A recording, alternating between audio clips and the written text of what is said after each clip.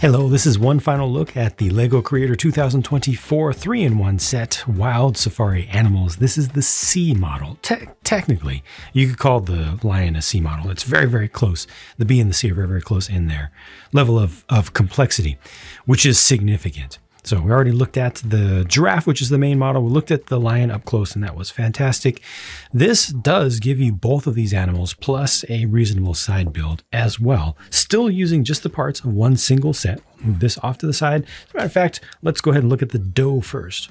This definitely at first glance looks pretty proper in terms of its overall proportions. It's very clear that the designer was really looking at the animal to try to capture its essence as best possible with the pieces available. And it was a good selection of pieces. It was a good choice to go with this subject matter altogether. Each of the builds in this set, I think, is able to be well rendered with the parts and with the colors specifically included. Really smart choices there. The neck on this one is not able to move forward and back, up and down, but the head is able to rotate around, which is good because you want to be able to turn it like that. And you can also move the ears in and out a bit, which I believe they're able to operate those independently, to operate them like it's a mech. A little bushy tail back here, well, a tiny little one, can be moved up and down. I just had it up because I figured it made it look a little bit more spry. And very importantly, the legs can be splayed on this, which is especially important. The younger that you want to make this scene, the more you want to have the legs apart, because it's going to be awkward and still learning how to stand and to walk, you know. And also it makes it just look a little bit more playful. You can get this easily onto a three-legged stance. You know, it's got more than the balance and the frame to it and the base to it to make that happen. Just generally, this looks quite good to me, although the legs themselves, you know, are limited in how much you can bend them, and they do only articulate just from right here. So you got a little bit forward, well, actually quite a bit forward, a little bit back, and then all that in and out, and you can kind of rotate them around to do things, but no bending in between.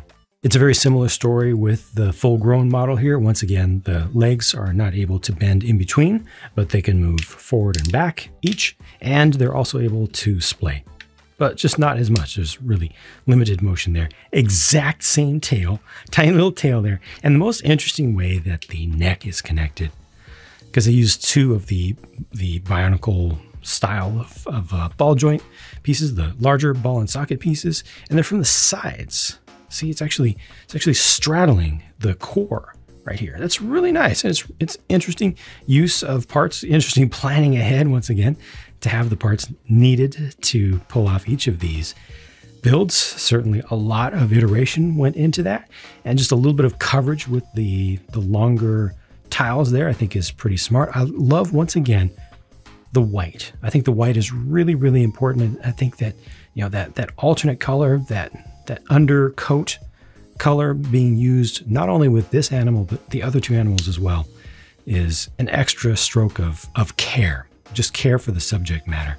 You know, make sure that those parts are there and available for each of them. I think was really smart. This doesn't look good right here, right? Obviously, it looks a little bit better on this side because of the color, but you know, this is what we have for the insert there, which honestly, it's not that bad, especially considering that this is a C model. It's not that bad. The haunches, I think, are better. You know, the rear legs, the thighs here are better than the fronts, especially since we also have these open holes here. I think those could have been covered up perhaps, but obviously not with the pieces included in the set. Otherwise, sure, it would have been done. A little bit of this angle right here, I think, is actually pretty smart.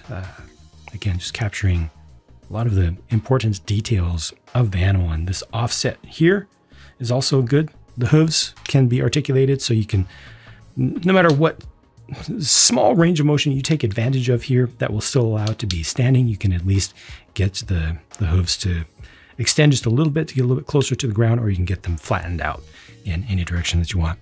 And then looking at the head, all right, the little one and the adult one, both pretty darn good for so few pieces. Now, unlike with the giraffe and the lion, this does not use a tremendous volume of super clever building. It's just what it needs. It doesn't feel like a It doesn't feel like it's showing off just how complex the designer could make it, how complex the solutions could be to some difficult problems in trying to replicate these shapes.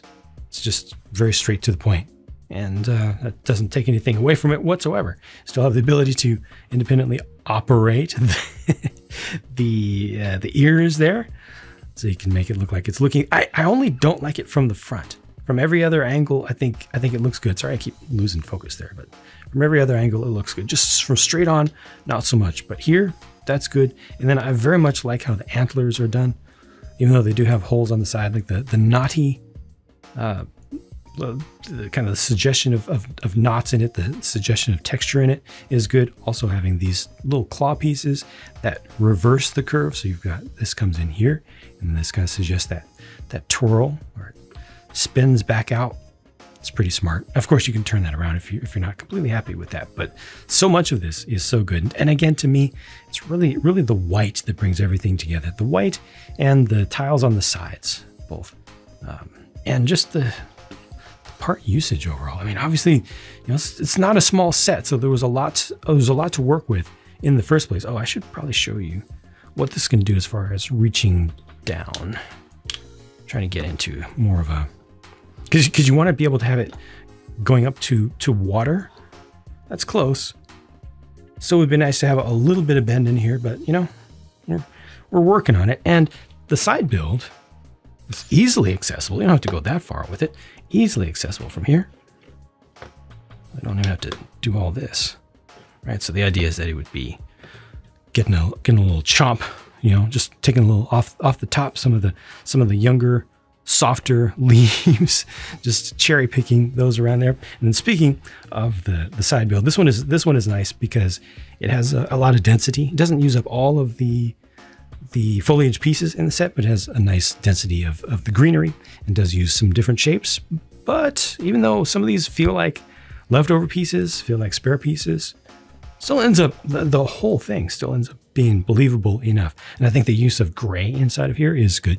I think it's smart because it's nice to see some variation, not always just that standard reddish brown.